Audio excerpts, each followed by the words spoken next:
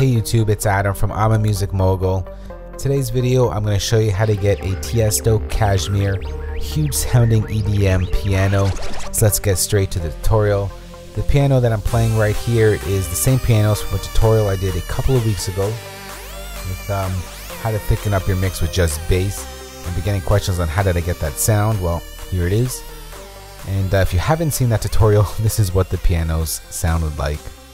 Actually, it sounded a little bit different because you heard the final version there, but this is in its dry format.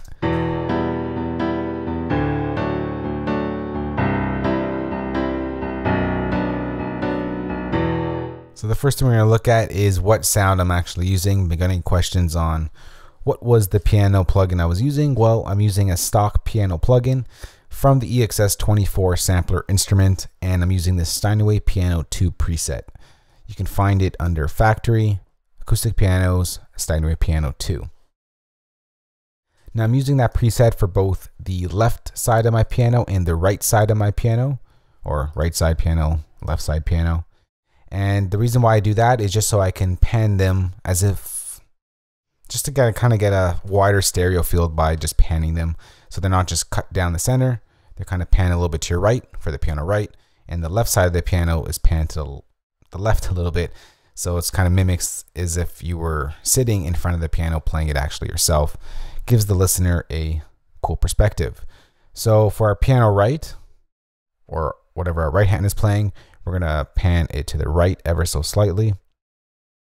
And for our piano left, or whatever our left hand is playing, we're going to pan it to the left here. It kind of makes our piano field a little bit wider, gives a nice listening perspective to the listeners.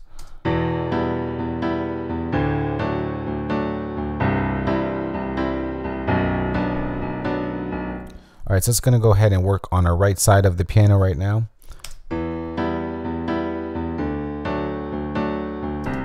First thing we're going to do is bring in a trusty old EQ, because this piano is sounding quite muddy, and we're going to fix that right now.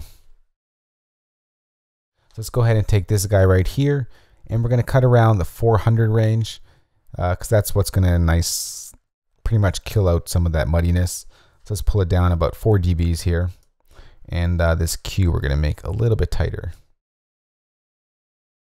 So something like that. And then we're going to kind of boost up around the 6,000 range, just to kind of brighten up our piano and have it shine bright like a diamond, if you will. Let's boost that up about 3 dBs, and we're going to make this also a little bit narrower. So something like that. So here's what we get once we EQ what we just did. Definitely cleans it up. So here it is with it off and on. So that's it for our EQ. The next thing we're going to do is bring in a compressor and just make that a little bit tighter. We are going to be working off of the standard Platinum Digital circuit type. So let's work off that right now. First thing we're going to do is set our ratio to a 2:1 ratio. Our threshold we're going to adjust in a moment.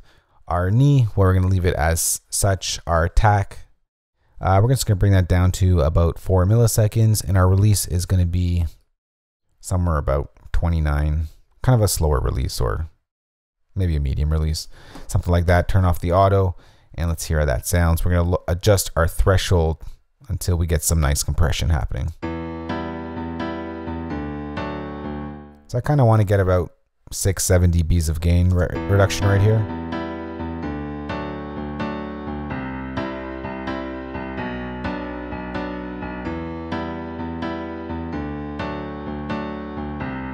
So that's pretty good. Kind of tightens it up a little bit, makes it easier for us to place in our mix. So here it is without compression and with.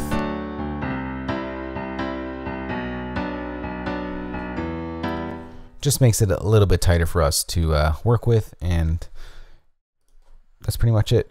So let's go ahead and actually just duplicate that track right now for our piano left, because we're going to be using the same EQ.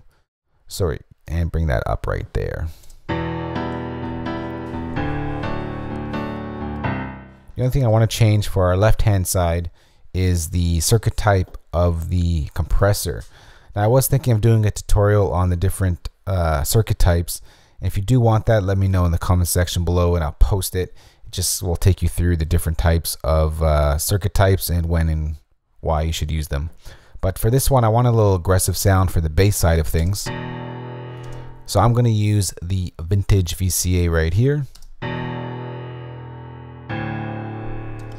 So for this one, we're just going to make the release a little bit quicker right here and the attack a little bit slower. So we're going to pump that up to about like that. Our ratio, we're going to leave 2 to 1, and our threshold probably about the same right there, but let's see if we need to add in some more.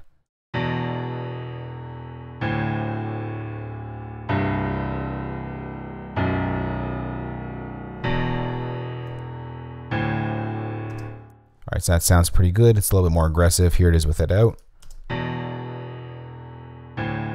With, without. Definitely beefs it up. So here's the two together.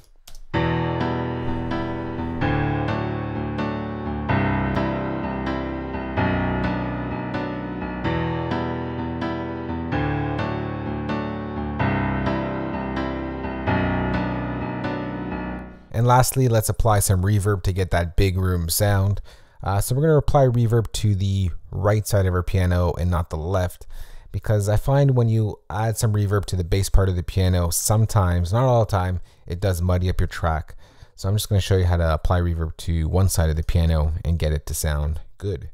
So we're on our right side of our piano right here, and we're going to bus it out some signal to an available aux track. We use bus 1, and let's just send out some signal here. All right, that should be good. On our auxiliary track, we're going to bring in a reverb plugin. We're going to use the platinum verb, and we're going to work off of the default settings right here. So we want a larger than life reverb, of course. So let's push up this reverb time to about 5 seconds or somewhere around there. We can just make this up a little bit more dense here. Our room size, we want a large room, so let's bring this up to about 40. We're not going to want any pre-delay, and we don't want any initial delay. And this reverb, but we just set it right here, should be good to go.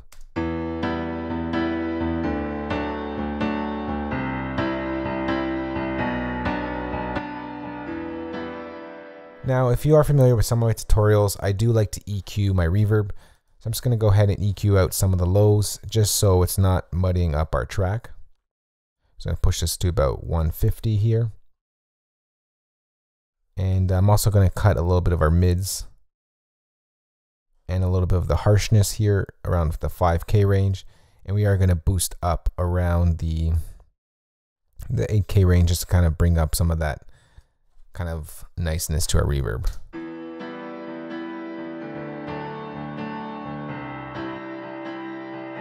So what that really does is just focus in on the reverb and takes away some of the muddiness. So here's the reverb with the EQ off.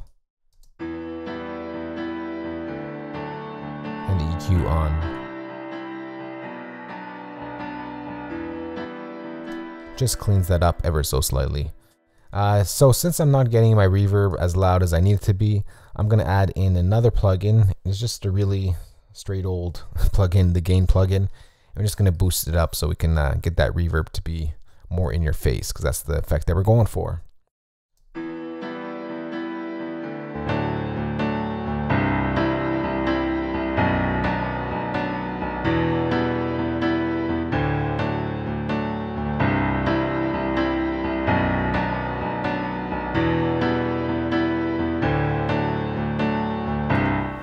So that's how you get that larger than life EDM piano sound.